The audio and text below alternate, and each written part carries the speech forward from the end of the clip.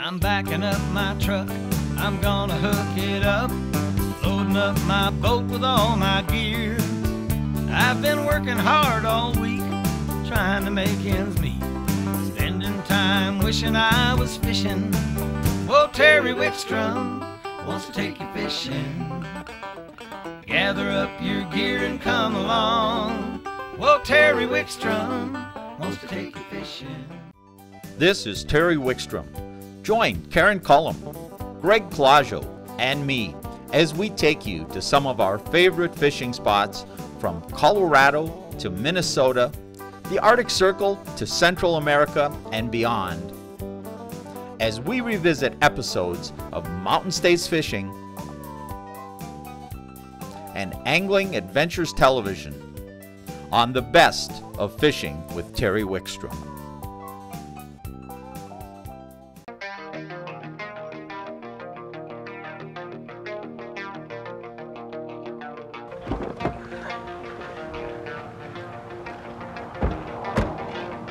Terry, this is the home of Fleet Fly Lures. So I'm finally going to get to meet John, huh? Is he going to be waiting for us? Yes, pickup's here, I'm sure he's here. Let's go in and see what's going on. Let's go say hi. I'm anxious to get out and do some fishing too. This He's got a nice little store here with good inventory, some good bait. All right. There's John. John! Well, I'm here with John Harvey of Fleet Fly Lures. It's a pleasure to finally meet you, John. We spoke on the phone lots of times, and I use your product. You've seen and heard me mention Fleet Fly Lures on my program many times in many different situations. I love your jigging spoons. We've done 2 or 3 different TV programs using those, and I wrote an article for the In-Fisherman using them. Well, John and I got to talking. He said, you know, we got a great fishery down here, Meredith Lake in Texas, and you ought to come down and fish it. It's one of the best walleye lakes around. So, not believing there was good walleye fishing in Texas, he arranged to bring me down here, and we're going to go out and give it a try. But in addition to walleyes, the lake has some other good species, doesn't it? Yeah, we've got smallmouth bass, some of the best in the state.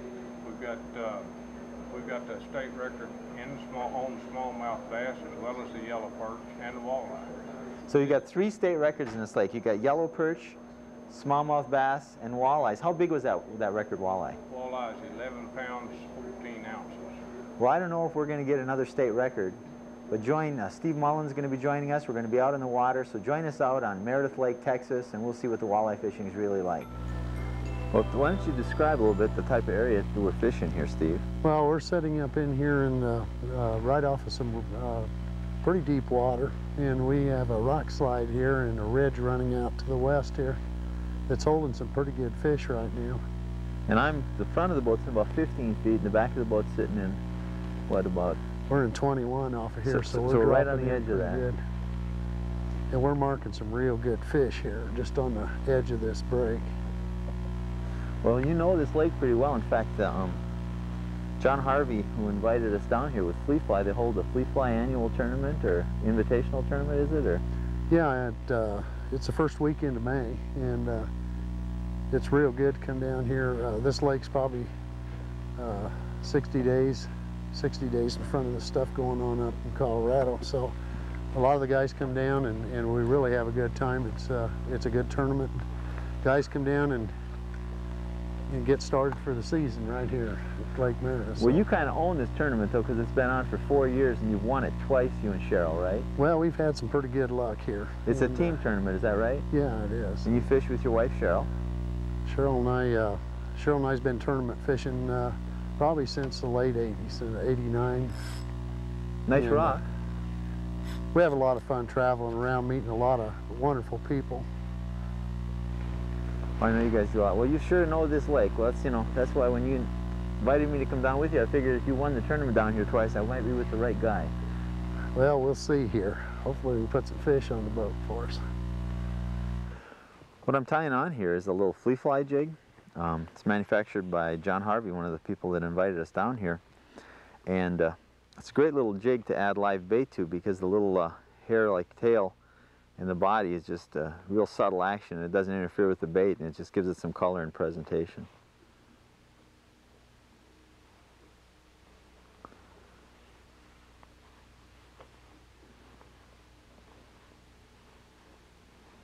We're give you a close-up of this later so you can see what they look like. They're available in several sizes, all the way down to little ones for panfish and crappies, and up to bigger ones that are good for walleyes and smallmouth and things. I think I'll tip this with a little bit of a night crawler since you got a bite. Or maybe I'll try a leech again. What we're going to do here is, we didn't pick up as many fish jigging as we'd like to, so we're going to try to find some more fish by running bottom bouncers. We've got some transitions from sand. If you look over here, you can see the sand and the rocky shore, and there's a flat kind of that comes out. We marked some fish in about 25 feet of water, so we're going to run bottom bouncers with nightcrawler harnesses and spinner blades and see if we can locate some fish and hopefully pick up a few bigger fish.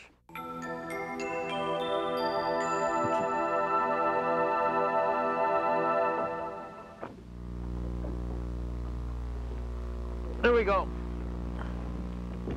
Good one. Feels okay.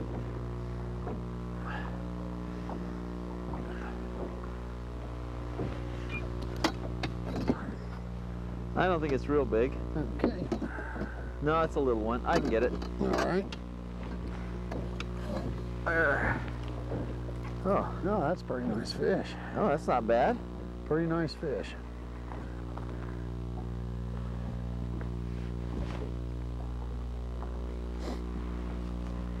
He's got it down nice and deep. Help you out there? I can get it. Go ahead and keep fishing. I'll try to keep us going here. See if we can't get another one. Boy, it was a subtle, subtle bite.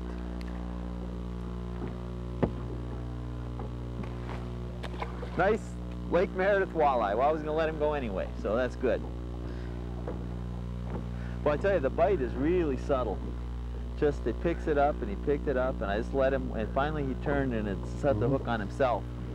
We may have to go to a rigging presentation here without the spinners and go slow. Well, I'm going to get back in the water and see if I can get another one just a little bigger. You know, another one bit the tail off. What they're doing is biting the end of the worm off. You know, when walleyes are really aggressive, you'll catch them on the front hook and they'll have this whole thing in their mouth. In fact, about 80% of the time you catch them on the front hook. These fish are hitting so light and picking it up just so gently that even the ones we have caught have had the back hook in their mouth. So we may end up having to go to a more subtle presentation, something, a rigging presentation, and let us feed a little bit of the worm to them. We're going to try this for a while longer and see what happens, though. We may end up having to rig these and almost spoon feed them. That's almost looking like we're going to have to try something a little bit slower. I got one planned, I think.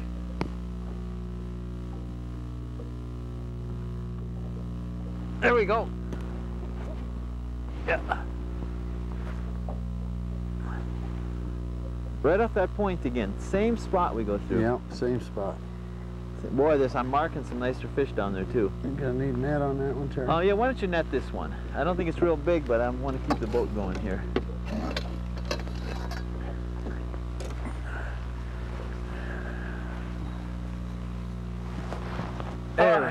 There we go. All right. He's on the back hook again. You know, once again, I was telling you before, this fish is hooked on the back hook of the last hook of my crawler harness. When these fish are real aggressive and really hitting, they'll almost always get them on that front hook. And when they're picking it up, I mean, it's not like they're hitting it and turning and going. They're picking it up, and you're feeling them tap and take that worm in their mouth and mouth it, but they're not really taking it. If you drop it back, they feel the change in tension and let it go. But if you keep just steadily moving, you can't set the hook, but you got to keep just steadily moving until you feel them start to load the rod and turn. Then you can start tightening the line and let the hook set itself. That one's probably about 15 inches, I suppose, huh? Yeah. We'll let that one go, and hopefully we'll get a few bigger ones here pretty soon. But we're catching some fish. I tell you what, this is we're in the southern range of the walleye fishing. We're down in Meredith Lake, Texas, and this lake produces some awfully big fish, and it's just a wonderful reservoir to come and fish. So you need to come down. We're an 8-hour drive out of Denver, so if you live in the mountain region, drive down to Lake Meredith, try walleye fishing, smallmouth bass fishing, largemouth, white bass, crappies. It has 3 state records come out of this lake: the walleye, the smallmouth bass, and the perch. It's just a wonderful canyon type reservoir. It's not what you expect to see in the prairie country of Texas, and it's just a great fishery, and you should get down and try it. You know, we're running these bottom bouncers across in pretty specific depths, about 23 to 26 feet, right around 25 feet. And we're getting hits on almost every pass when we go by this point, but they're so subtle and so soft, we've really had a tough time getting them to get the night crawler in their mouth so we could get a hook into them. Except for maybe this one. There we go. Whoa. This feels like it might be a little better fish, Steve. Okay. Maybe not, it's hard to tell. Well, we got a net here just in case here. No, it's another little one. I'll just get him. Okay. Boy, he must have been a weightlifter. Felt stronger than that. There's one. Got one? You need the net? Yeah, let's see what we got here. Yeah, this feels like a pretty good fish. Oh, if you need the net, holler.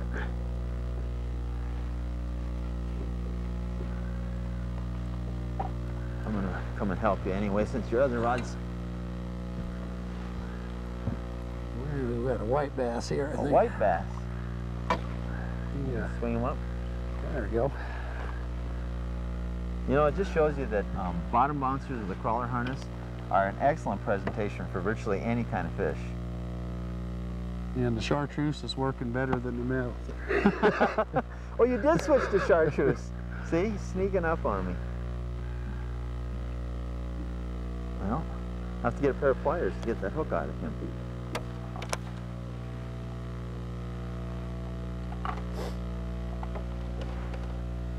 I had a bite on this other rod, but he just hit it and then walked away from it. Okay. There you go. Did you just have a single hook harness on there? Mm-hmm. Okay. That's a white bass.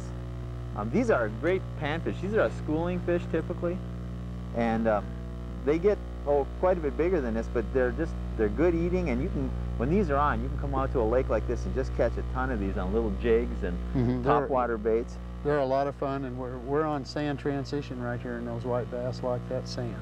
Okay, we'll put him back in the water. You didn't want to keep any of these this time, did you? No. We'll get him back in the water. We're going to try to go specifically after some bigger fish. We've caught a lot of fish today. We're going to take heavy bottom bouncers and fish some real deep structure with crawler harnesses and spinner blades, and see if we can't find maybe just a little bit bigger fish than the ones we've been catching today. Should we get at it, Steve? Let's go for it. All right. You know, Steve, when you're running bottom bouncers, you use really long rods. There's some real reasons for that, isn't there? Well, I found that these are 8.5-foot steelhead rods, and this particular blank right here is a heavy action rod, and I find that I have good success running bottom bouncers, and especially heavy bottom bouncers, where I can get the bouncer and the bait out away from the boat a little bit, and this is a very easy way to do that.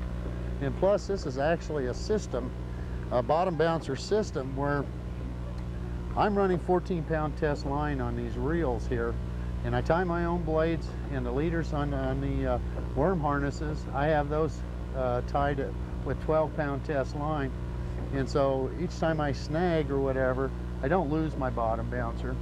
And I find that the long rods actually load up with these 3-ounce bottom bouncers, and you can see I've got some bend in the rod here a little bit, and that bait down there is following along with tension on this rod, and it's almost an automatic hookup system. And so you really don't have to worry too much about hook sets. If you have a fish hit this worm harness running behind this long rod where you've got tension on the rod already built in with the bottom bouncer, it's going to be an automatic hookup. So it works real well for running deep water. You can run fast running these big bouncers, run large blades, and like I say, there's the hook set is all automatic. So well, let's see if we can set that hook in. It's kind of a lazy way to catch walleyes. With this many lines out, we have to keep the boat moving. So I'll bring him right up to the back corner chair. Okay.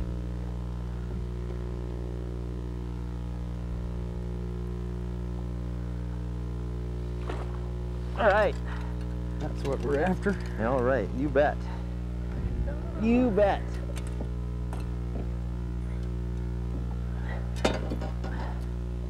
Not the monster we're looking for, but a good solid fish. There we go. There's a bite. Oh. You got a good one? No, little smallmouth. Boy, look at the fight in those things, though. No, he got away. That's all right. Fun anyway. Little smallmouth bass. Right up here on top and about 11 feet. Yeah, we're just about top of this hump, I think. Yeah. What we're doing is we're working these rigs across a hump. There's a ridge that runs out here, tops out about 7 feet, drops out into, well, deep 30, 40 feet over there, and like tapers down to 18, 20 feet on the sides. And we're marking some fish right up on top. And that one was a smallmouth bass, but we're hoping there's some walleyes up here too. We might have to do some jigging for him too. 38 right here.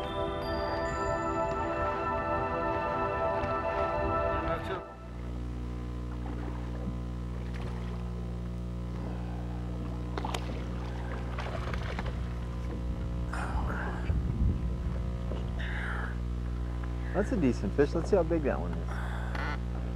It's about 14, 15. Huh? 14, 15. Yeah, I think you're right, but what happened? Here it is.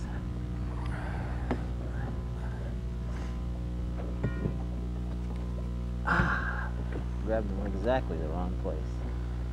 15 exactly. What an eye. This guy has fished these lakes and tournaments before, folks. He knew exactly how long that fish was. I just, Cheryl tells me those things. Oh, is that how it goes? Now, in order to keep a fish here, they have to be 16 inches. We're not going to keep any today anyway, but we thought we'd measure that one just to see. 15 inches. Well, we need 1 inch longer to be legal. What we're doing here is there's a series of a couple humps. We're actually out in the middle of the lake. We've got a couple humps to come up. Well, what's the highest you saw them come up about? Well, we're 14 way towards the other marker over there, and we're dropping in 27, then back up to 25, and then down to 35. So we're ranging from 35 feet up to about 14 feet, and the fish are actually, we're finding 25, 35 feet deep, but they're relating to these humps. They probably have been moving up and down, feeding on them, and after this cold front, they've kind of moved down and they're settled in there, and we're trying to just coax a couple out of there, hoping we'll find one big one down there. There we go. Need the net? Let's see here what we got.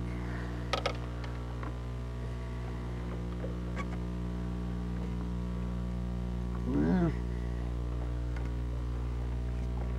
Can you swing it? I think we can swing him here. That's a little longer fish. The last couple fish we took were right on top of the hump? Yep, right on the very top of this little hump here. About 14 feet? Mm-hmm. That's, this little hump has turned out to be a real productive spot. Taken quite a few fish out of it already. Yeah, we're out from shore some distance here, and this has got a lot of loose rock on top, and it's really holding some nice fish for us. Let me tell you what we're using to fish the tops of these humps, and some of that we use to fish off the points too. It's a pretty basic presentation. You've seen us use before. Using a plain ball head jig, colored one I have here, and I'm tipping mine with Berkley 3-inch tournament power grubs with a chartreuse tail. Now another jig we're using is this flea fly jig. It's made by John Harvey's company here down in Texas at Meredith Lake. And normally you'll see the flea fly jigs, they have a yarn body and some hair on them. And they're really effective just by themselves. But here, what Steve's actually doing is he's taking these Berkley power worms, these Berkley ringworms, and he likes the particular tail action on these. So what he does is he takes and breaks a section of this off and then strings that onto the jig, so he gets a presentation about like that. And it's very similar in color to the tournament string. The grub I'm using, it just has a little different action with the ribbing and a little different tail. Then what we're doing is we're taking those and we're tipping them with a piece of a night crawler, which I have here, trying to get away. And now Steve's you're putting a whole night crawler, aren't you, Steve? Steve's tipping it with a whole night crawler, and what I'm doing is I'm breaking the night crawler in half, and I'm putting on just a half of a night crawler because I like that presentation a little better. Now, it's kind of a personal preference thing. Earlier I was catching more fish, and lately Steve's been catching more fish. So it's kind of what you have confidence in, the profile you're looking for. Real basic presentation. We're vertically jigging right below the boat. We let it down the bottom. We pick it up just a little bit, and we're just moving it ever so little because these fish are in a very non-aggressive mode, so we have to fish a very subtle presentation. So when you're faced with a cold front situation, you really have to finesse the ends of points and the tops of humps. A jig is a great way to do it. So get out and try it.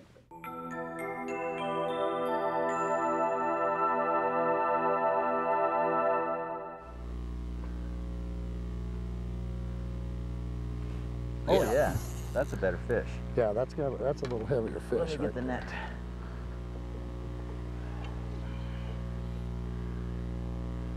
Yeah, he's a little heavier fish, Terry. All right, that may be the best one of the day so far. That's definitely a keeper size. That's a keeper fish. Oh yeah.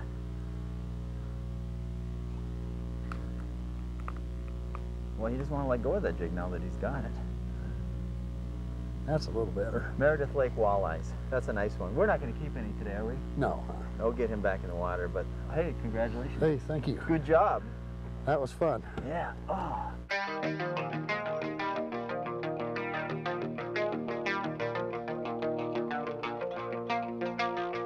Well, you know, guys, we didn't get one like this state record today, but I had a great time, and Meredith Lake really is a good walleye fishery.